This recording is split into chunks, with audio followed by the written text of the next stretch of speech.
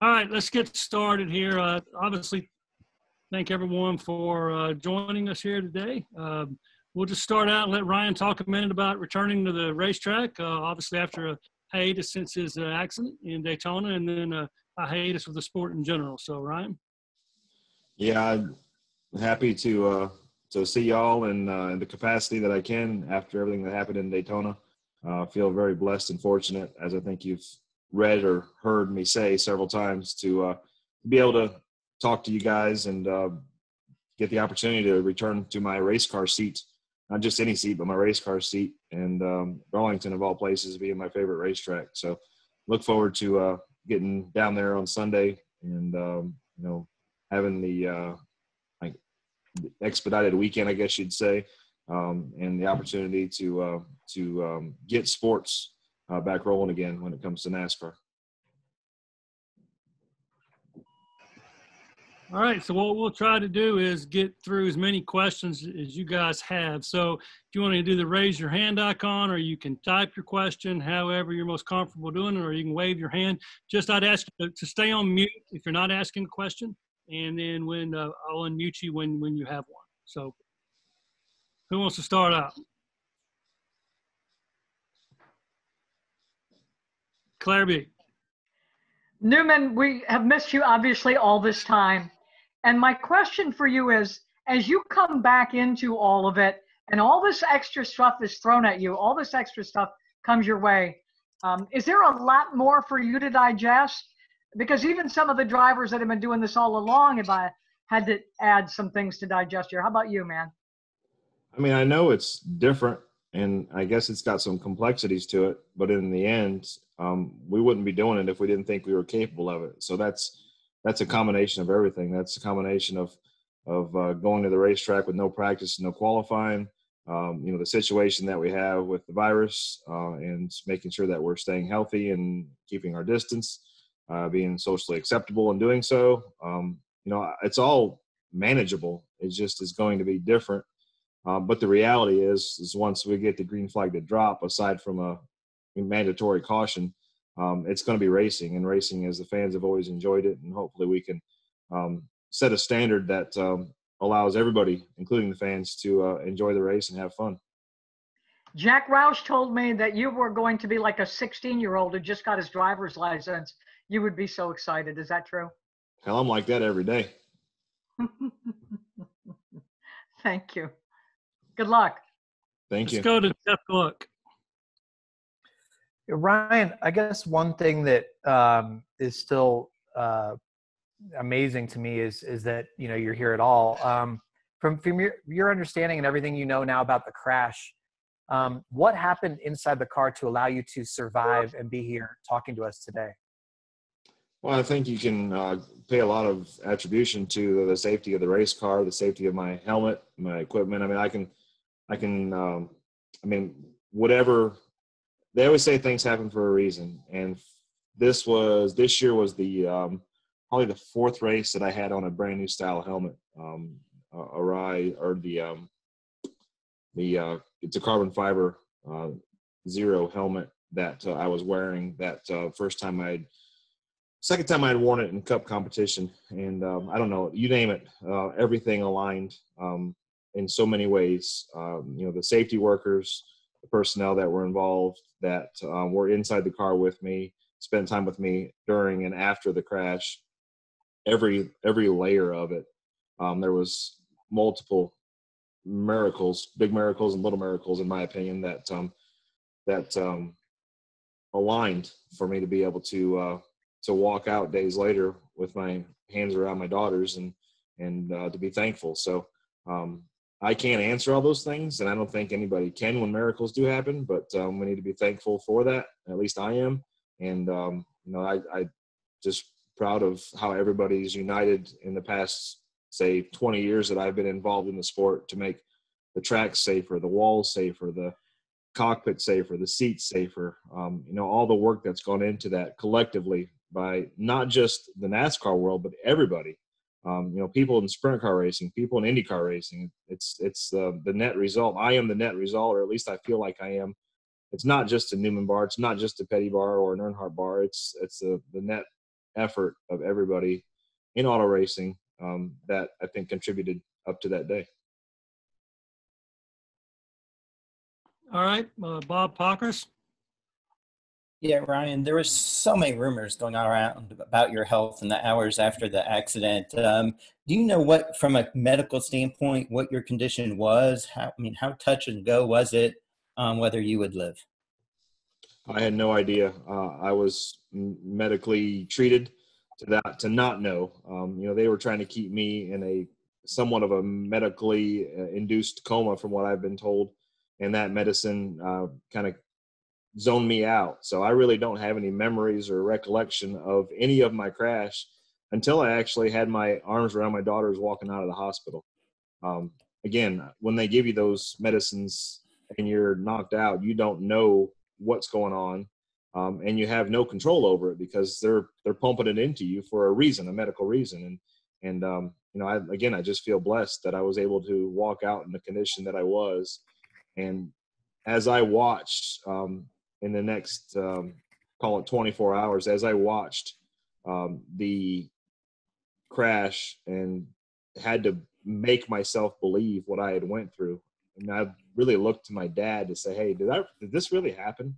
Like it was kind of like there's no deja vu when there's no deja. I mean, it's like, yeah, it was just kind of like, all right, I believe you. It's crazy. I'm happy I'm here. So did you ask, and did they do any other medical procedures besides putting you in a medically induced coma? No, I had nothing that was wrong with me. I've got, I guess they put a PICC line in my shoulder, which I'm not really sure exactly what all that was for. And medically, I was just treated so that I could be calm, so that they would kind of numb my brain, so to speak, so that I could just sit there and rest. And I wouldn't say call it a vegetative state, but I wasn't a fruit either. I was meant to be relaxed. Okay. I will go to Dustin Long, then Tucker White. Thank you. A couple of things for Ryan. I guess you've been on the Darlington track more recently than anybody else. What was that test like? How did that help you through that? And I'm guessing just a few laps, or can you kind of take me through that first of all, please? Yeah, we went down and did about 30 laps total at speed. Did 2 5-lap runs, kind of checked the tires out, and then put another set of tires on for a 20-lap run, and wanted to see how I felt in the car. I had no apprehensions getting in the car. I was excited to get in the car. It's my favorite racetrack, and just really wanted to get back in it and at it. And I've been working really hard to do the things that I needed to do test-wise to pass my concussion testing protocol and things like that, so that I could be down there with my team and Dr. Petty to establish the fact that I felt well and could prove it and drive well behind the seat of the race car. So I basically did that. I mean, the track was really green. It was really fast. My first 5 laps of my 20-lap run were quicker than the pole-winning car from last fall. So I can handle the speed. There's no issue with that. Just wanted to, kind of get that behind me. And Darlington being kind of close to home and away from a little bit of everything else, for me was no different than how Dale Jr. did it. You take an opportunity to go down and shake things down, make sure that everything's connected. I also just want to ask quickly, in what ways might some relationships with competitors have changed because of this? Obviously, it's the first time you've been injured to a significant degree. A lot of people were reaching out. I'm just wondering if relationships have kind of changed with drivers. I think you're kind of one that kind of has a very small select group and more than likely brings your friends to the track as opposed to have as many. And I'm just curious how that's changed. And I know that you're a tough SOB on the track, but do the relationships impact anything in how you might race people one way or the other?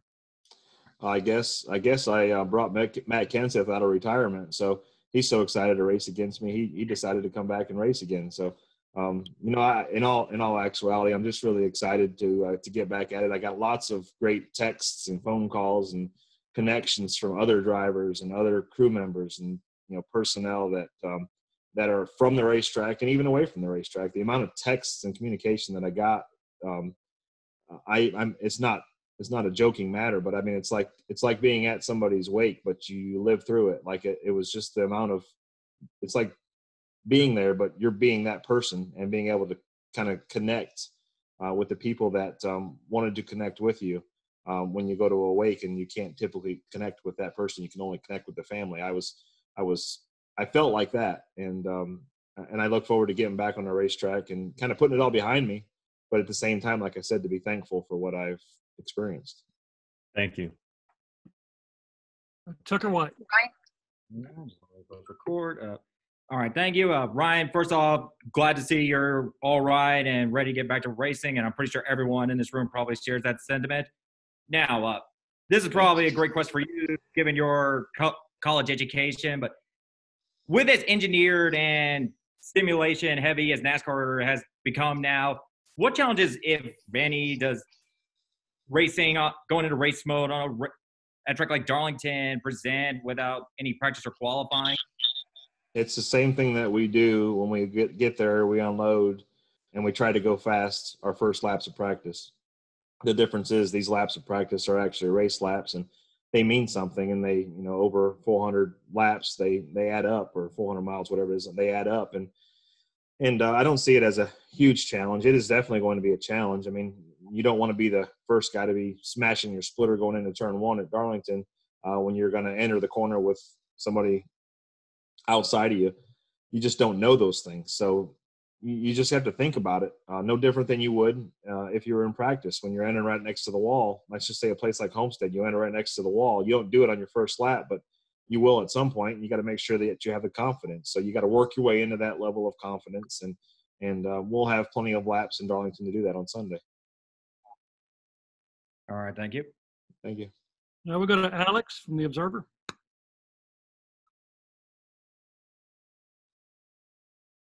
There we go. Hey, Ryan, it's good to be talking to you right now.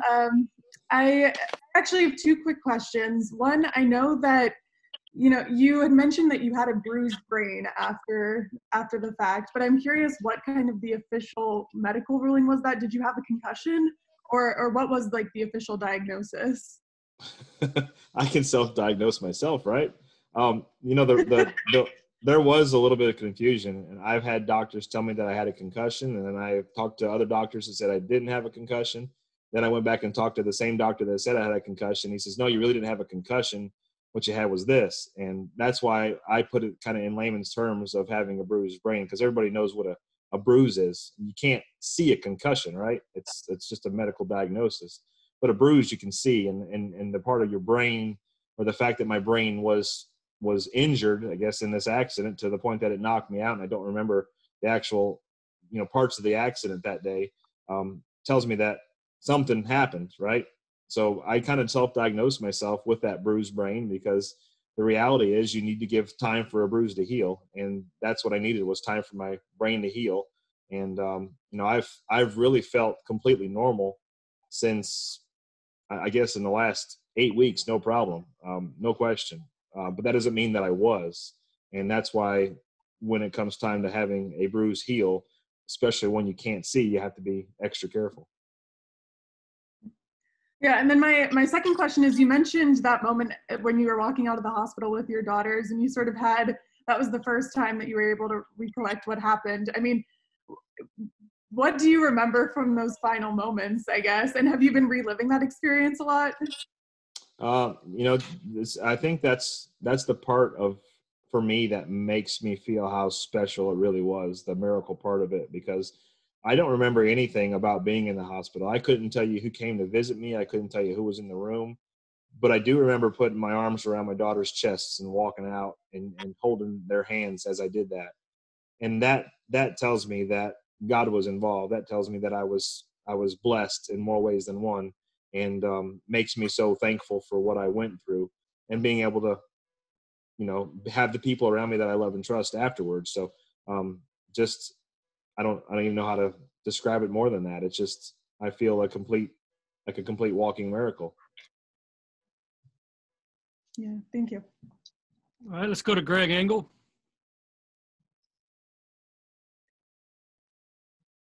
Greg, I believe you're muted there. Yeah, the story of my life. Ryan, it's so great to see you back. I was sitting in the press box that night. It was horrible. But when you finally did come back and you did the test at Darlington, was there any? I mean, like jumping back up on the horse kind of thing. Was there any kind of nervousness before you started the test? And do you think that doing that test at Darlington helped ease your nerves, so to speak, in coming back to racing and being able to go to what you call your favorite track this weekend? I actually felt just the opposite. I was so excited and ready to go and just kind of prove myself that I actually had to slow myself down and make sure that I didn't go out there and fence it on the first lap by trying too hard. So I never felt like I had to be apprehensive towards it, just other than the fact that I wanted to make sure that I didn't mess up my own test. I was there to prove that, I was valid in the seat again. And that made it a bit of a challenge for me personally, because it is my favorite racetrack. And when the track's green like that, you just want to go haul the mail. And I had to slow myself down for a few laps, like I said, and then everything was good. So, it'll be a little bit of that again when we go back on Sunday. But I'll have 39 other cars around me and somebody to kind of gauge off of too. Do you expect to run every lap? You don't have any trepidation about being able to do the whole race and having a backup or anything? I'm hoping to do every lap and then one more after that. I think they call that the victory lap still. I was ready to do that in Daytona. It's great to see you back. Seriously, thank you. Thank you. Have fun this weekend. Thank you. All right, let's go to Rebecca White. Awesome. Ryan, thank you. It's a pleasure getting to talk to you. I don't know if you have already answered this, and I apologize if I missed it, but when the crash started, and was there any kind of a thought at that point? Did you, did it completely go blank, or did you have any thought in that? I've got two questions. And I guess, how excited are you to get back? We've all been wanting sports, and so many of our sports have been on hold, and what an honor, and how exciting NASCAR, to step out and to take the big leap. And, all eyes are going to be on NASCAR, watching how it's done. And I know NASCAR is covering all of its bases, so to speak, making sure that, that they go to all measures to keep the drivers and everyone safe. And how excited are you about that? I don't remember any part of the lights out in the crash. Like I really don't. I don't know how much of that was the crash, the impact, part of whatever I had for an injury, or just the medication that went along with it. Again, I was kind of hung upside down in the car, and I know that I was fighting the medical crew there for a little while, and they kind of helped me out in more ways than one. But I really don't have any recollection of the last lap and everything after that until I walked out of the hospital with my daughters. And yes, I am excited. I'm super excited, not just for myself, but for our sport. I think our sport will hopefully lead by example of how to get the world, if not the United States, back on track and enjoy some of the things that we love, and give people some of that normalcy back that we haven't had for a couple months here. We need this new normal. We need this. I was fine with the old normal, but whatever the new normal is, we'll have to deal with it. Thank you. Thank you. All right, let's go to Edgar Thompson. Excuse me, I was muted. Hey, Ryan, have you watched the entire race? And I know you're just happy to be healthy and where you're at now, but is there a level of disappointment with the way you were right there to win? I have not watched the entire race. I've actually been kind of saving that for a moment that'll be a little bit later in time here, because I don't remember the majority of the race. So I am still disappointed in the fact that I have seen the replays and know that I was that close to a second Daytona 500 victory. But that's just the way it works. I've always said in this sport, when you win a race one way, you will eventually lose a race that way. And I lost a race that way, so hopefully someday I can win a race that way. And it's kind of like the what comes around goes around, and everything has a cycle. I've experienced that with rain shortened races and winning them and losing them, so to speak. And And I think that's just a part of what racing is. Why is Darlington your favorite track? I just like it because you run right up next to the fence. It's unique on both ends. It's very challenging. Just a lot of fun to actually hustle the car around there. Thanks for doing this. Yep, thank you. All right, let's go to Stephen Tarrant. See, there we go. Should be unmuted. Ryan, you had after your accident at Daytona, there had been some talk of potential rule changes at Daytona and Talladega, and there were a couple of technical bulletins just released by NASCAR pertaining to those changes. How much input did you have into those changes, and what other suggestions would you have as far as race procedure, keeping cars from going airborne like yours did, things of that nature? Well, if you've been a part of our sport for the last 10 years, you know that I've been a big advocate for keeping the race cars on the ground. And that's always been and always will be the safest place for them to be able to use the retaining walls effectively and things like that. So I would love to take all the credit, but I don't deserve all the credit when it comes to things from the past, like the Newman bar. That was NASCAR's development over a crash that I had. I believe it was in Talladega in like 2009, 10 or 11, something like that, when I flipped and landed upside down and my cage crushed a significant amount. They realized that they needed to make an improvement. They made it. They called it the Newman bar. I was literally just the crash test dummy that lived through it. But I also did have some input, and I've had some input post 2020 Daytona 500. Not a lot, but again, they have talked to me about some things. They worked with the team at Roush Fenway Racing to help devise some new things with the race car. Big things like chassis structure, little things like window net safety, commonizing some things to make them safer for everybody. We've always had a degree of freedom with certain things on the race car, but when it comes to safety, NASCAR's made us realize that there is a standard that needs to be followed, and that's just an example of one of the things that we learned from my Daytona crash. Was my window net was secured, but it was not secured correctly, to the point that it was still latched, but it was not ready for the next shot, so to speak. And things like that have been a part of what we have done post Daytona 500 that will continue on to make NASCAR safer and hopefully other sports safer for the same reason. All right, sounds good. Thank you. Yep, thank you. All right, Wheel Kunkel. Hey Ryan, good to see you again, buddy. Wish we were flying around doing our Mission 600 stuff instead. Yeah. But thanks for doing this. To that point, they're honoring first responders. Does this mean a little bit more to you to honor first responders after what they did for you? And second of all, how awesome is it just that NASCAR gets to be on the front and center stage of sports returning and what that means for your guys' sport? Well, I've definitely learned a different perspective for first responders, but I've learned a different perspective for lots of people. As a parent, and this is not to take away from first responders, but as a parent who is trying to teach a second and third grader with all this stuff that's going on, I've learned a greater appreciation for teachers as well. So I'm just proud to be in this position that I am, and be able to give thanks to the people that in so many ways help us, not just this weekend with the first responders to go along with the virus and the pandemic that's been a part of our world, but obviously as we get to Memorial Day weekend with the soldiers that we pay tribute to, past, present, and future, to give us the freedom in our country. So several different layers of gratefulness and thankfulness that NASCAR has always been proud to represent, and as a standard of leading a lot of those things compared to other sports. So I look forward to having some names outside of mine on my race car in multiple ways at multiple times as we pay tribute to many people who make a difference in our world.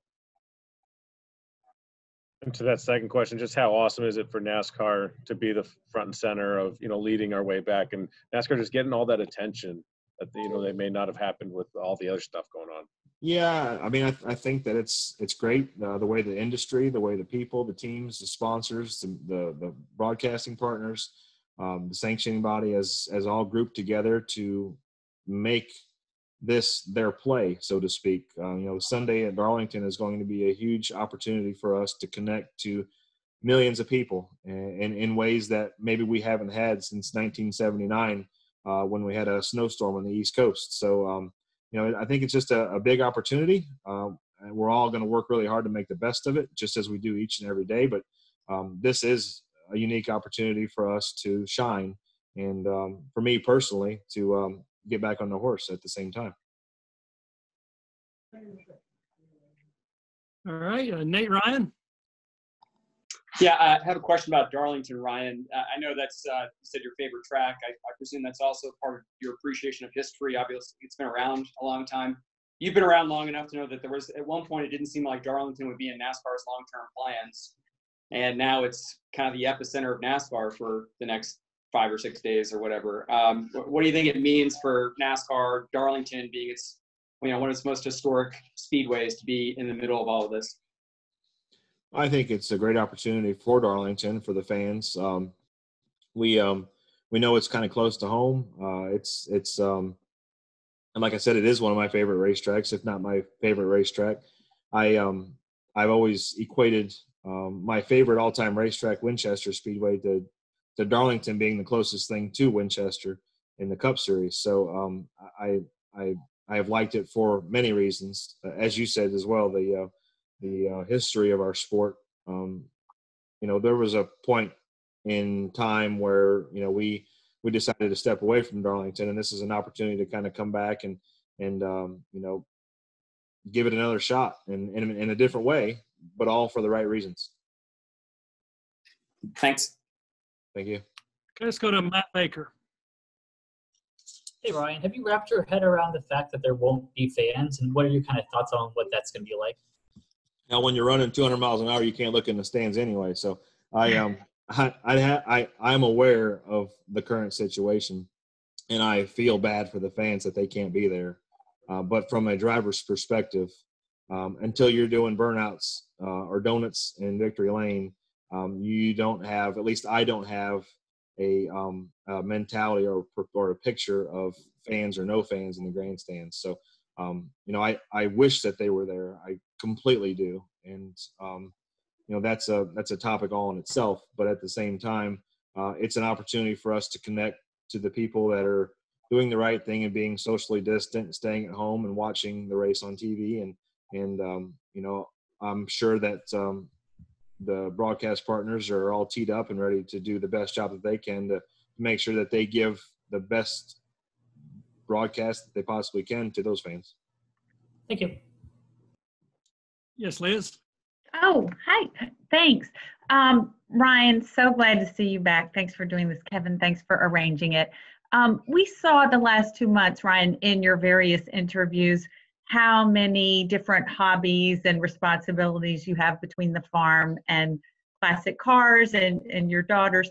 So I just wondering if you could distill what is so compelling about being behind the wheel that you really must be there on Sunday when obviously whenever you retire, you're not going to hurt for things to do. You have tons that you could do and would love to do. You're right, and I've got a list of opportunities outside of racing, and I'm happy that I've been able to spend some time with my daughters. For anybody that actually, like you, has paid attention, we were getting really close on the Bill Elliott model that I was working on a month and a half or so ago. So hopefully we can get that all done before Darlington as well. But yeah, I enjoy the outdoor life. I enjoy farming. I enjoy my cows, the buffalo. Last week we had 3 buffalo calves, so that keeps me busy, just keeping an eye on them, making sure they stay inside the fence. But I really just enjoy racing. I've been a race fan all my life. My dad got me started racing quarter midgets when I was 4.5, and if you can remember before you were 4.5, you're a unique person.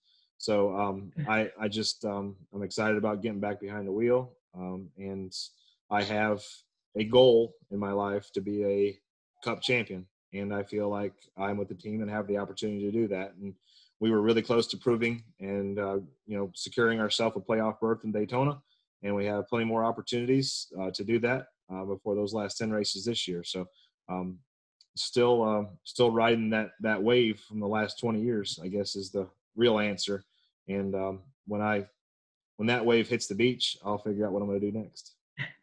Okay, thank you. Let's go to Deb Williams. Hey, Ryan, it's nice to see you in person, so to speak. Thanks, Miss Deb. How are you? Fine, thank you. I apologize if this has been asked previously, but just as Claire got ready to ask her question, my computer switched to headphones, so I missed some of that.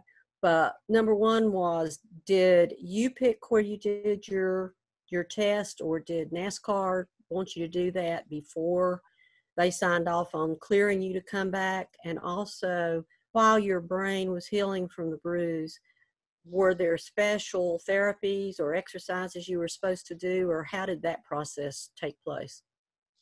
Yeah, I think it was a collective effort, mostly NASCAR, to choose Darlington. I think it was a part of what had been done in the past. Dale Jr., I believe, to my knowledge, had spent some time down there after his situation a few years ago. So it's geographically close. It gave us an opportunity to kind of step away and do what we needed to do. So it worked out. And again, it is one of my favorite racetracks, so I wasn't going to argue that one. And see, the second part of your question was, go ahead. Sorry. Thanks, Kevin.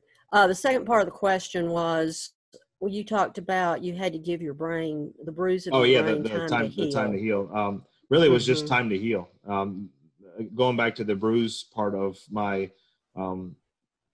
self-assessed situation and health condition, I felt great. I acted great. I had no balance problems, no memory problems. I just needed to give it some time to really know that it was healed, at least healed to the best it could be. And that's one of the things that, I've suggested, and I'm not, maybe this isn't the correct place to talk about it, but just some of the protocols and things that we can do after me living through and experiencing this, what we can do to be more prepared for all race car drivers prior to a race or a season or a career, to know what your capability is mentally as a person. And we all know that changes every day. Some days you're having good days, some days you're having bad days. Some days you can hit 9 out of 10 free throws, and some days you can't hit but one. But the reality is there's a baseline that's out there that we all need to have a really good understanding of, and that has an effect on the status of an athlete. And I think that is something that we definitely can make smoother as we go forward for everybody. All right, let's go back to Bob. Yeah, Ryan, thanks again for doing this. Do you know, did Corey's car did his actual car hit your helmet, and is that assumed, and do you assume that is when the brain injury occurred? I don't have anything that is conclusive that says that his car hit my helmet.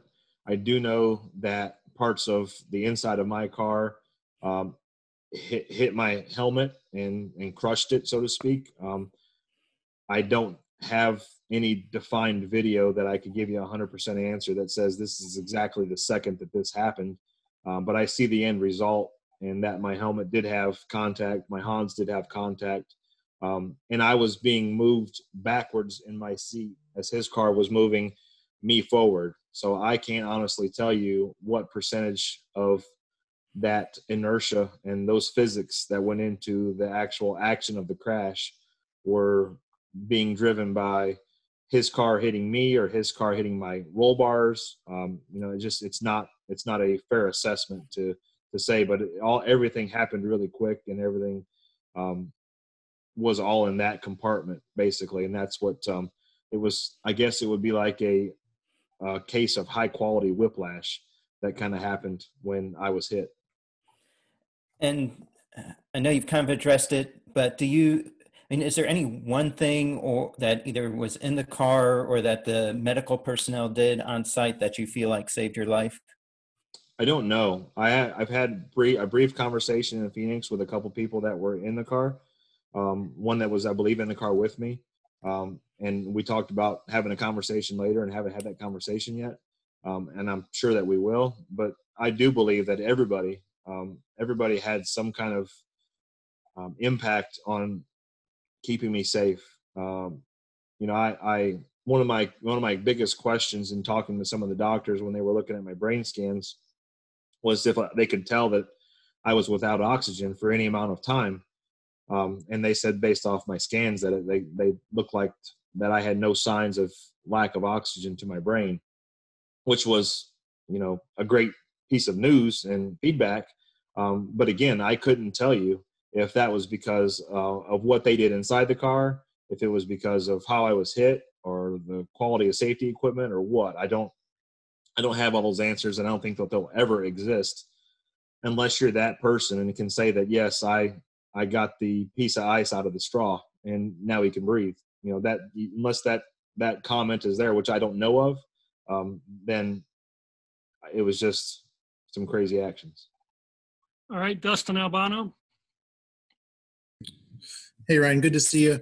I think it was February 26th, so 9 days after the incident, Roush Fenway, their social channels posted that you were at the shop. I'm curious what it was like seeing the guys at the shop, 9 days after the incident. Well, it was unique because I've never been to a race shop in that capacity. I just came up from Florida, I believe a couple days beforehand, and my parents were still kind of chaperoning me, which at the age of 42 was a unique situation in itself, to not be allowed to drive and to not have the freedoms that a typical 42-year-old man with 7 and 9-year-old daughters would have. So it was I felt blessed to be able to talk to those guys, give them thanks for building me a safe race car, and at the same time tell them that I was ready to get back in it and looking forward to it when that time allowed. Everything changed in the couple weeks after that because we didn't get to go to Atlanta and we didn't get to race, and the world has changed quite a bit. But the reality is that it's going to reboot itself on Sunday. All right, we're going to close this out with James Harris. Hi, Ryan. Thanks for doing this again. Looking ahead to Charlotte, 2 races next week. What are your thoughts looking ahead to that? I want to get through Darlington first. I don't think that's a bad question. I just really haven't even focused on Charlotte. I want to get through Darlington twice, learn what we need to do with our race cars. I do feel that Darlington and Charlotte are somewhat of sister racetracks in which you can apply some similar thoughts and processes there because they do have a lot of bumps and content to make the cars handle well. So, I think that I really haven't personally focused on Charlotte until we get some laps under our belt after Sunday in Darlington. And after Sunday in Darlington, we'll think about Wednesday in Darlington and how that can tie into Charlotte. That's just my personal focus as of right now. It might be better phrased. How about a 2 races in such a short period of time? Because you're doing the same thing both tracks. Oh, I've done several races in several days in a row before. That's no big deal. I feel like the way that the schedule is set, doing the one-day shows, we wouldn't be doing something that we physically weren't capable of or asked upon us by everybody that's involved. And that's from driving the race cars to the hauler drivers to the pit crews and everybody involved. So I think that that's not a big deal. It's not an easy task, but I don't think that that's insurmountable. All right, guys, we're going to have to come to a conclusion here. Ron has some commitments after this, but want to thank everybody for joining us today. And we also really want to thank everybody for the patience and the professionalism of which you guys have handled the situation. We know that, it's probably not been any less difficult for you at times covering this than it has been for us. And we do appreciate, we don't have a single complaint out of anybody. And thanks again for being here today. And thanks for that. Thanks, Yeah, Ryan. Thank you. Thank you, so everybody. I much. appreciate it. Thanks, Kevin. Thanks, Kevin. Thanks, everybody. Thanks, Ryan. Thank you. From friends. Take care, guys. Thanks, Newman.